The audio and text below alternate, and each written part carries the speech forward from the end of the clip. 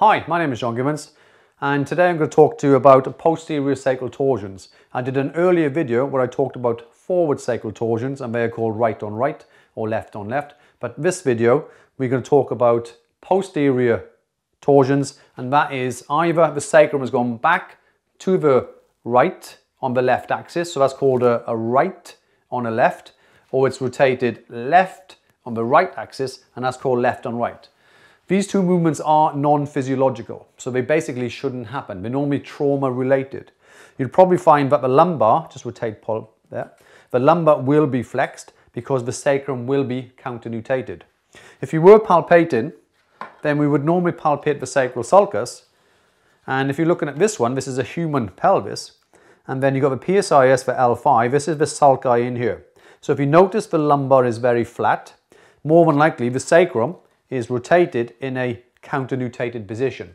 So in this case, if you do find say a shallow side, but then I guess a shallow side on the left might indicate a deep side on the right.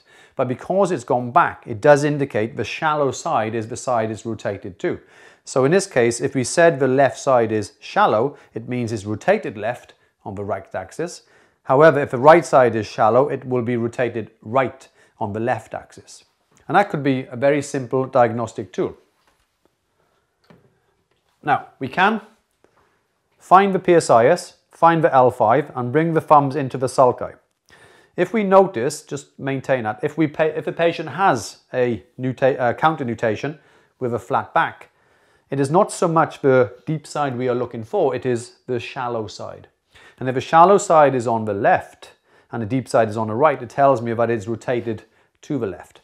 And if we ask the patient to come up onto the elbows, please, as if they're going to read a book, if the sacrum has counter-nutated to the left, it means it cannot nutate. So when you palpate it now, the right side is deeper, but it's the left side that is shallow, so it means that the left side cannot nutate forward, so it must be fixed in counter-nutation on the left, but is rotated left on the right axis. And more than likely, relax back down. If we ask them to rotate as far as you can, good. So now we are bringing it in more counter-nutation with a lumbar inflection, and we palpate, we'll probably notice that both sides become equal, which I do, and go back down. So if you find your patient has a flat back, so if you just rotate this a little bit, and you come onto L5 and spring, there'll be no spring on L5.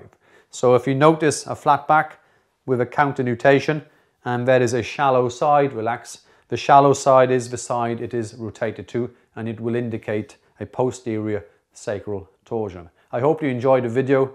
Please subscribe, and then you'll get the videos as part of the channel. Thank you.